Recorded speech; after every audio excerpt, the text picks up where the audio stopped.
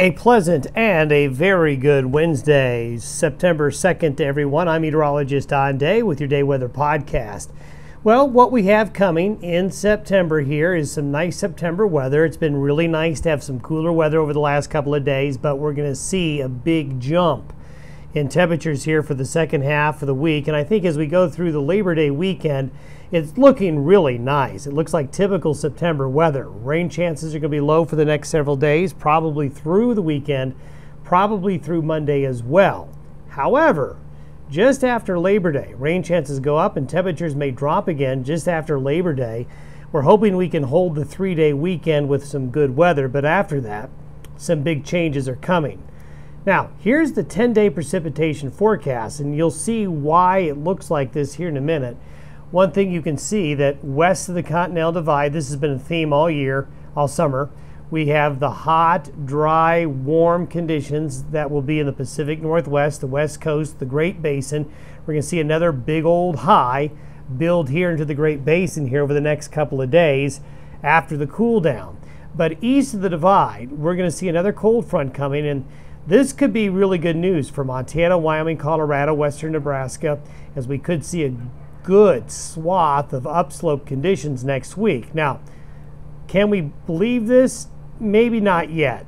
It's a little early, but we're seeing some pretty strong hints that another strong cold front is coming, maybe stronger than the one that just came on through next week, but we're talking about something that's a week away.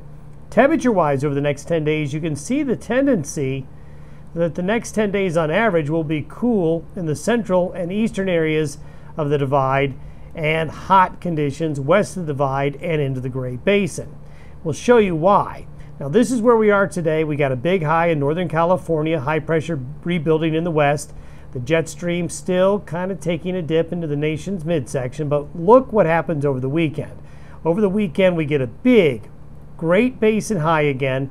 So it's going to get really hot again for California, the Pacific Northwest, Idaho, Utah, west of the Divide. The heat even returns to the eastern slopes of the Rockies for Labor Day weekend.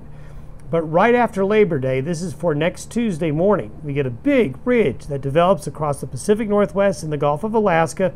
So you know how that goes. You get a high here, you're going to get a trough in the west. The trajectory of the air, look at this, is coming all the way from the Northwest Territories and going due south into the Rockies, then east in the Plain States. Again, question mark, is it going to really be this strong?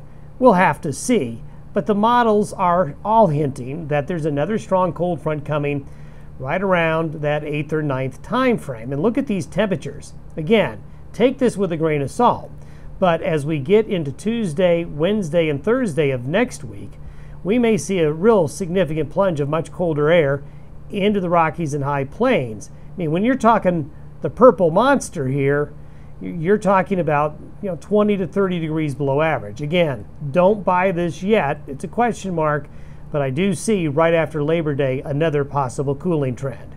Thanks for watching and listening to the Day Weather Podcast. Have a great Wednesday. Talk to you.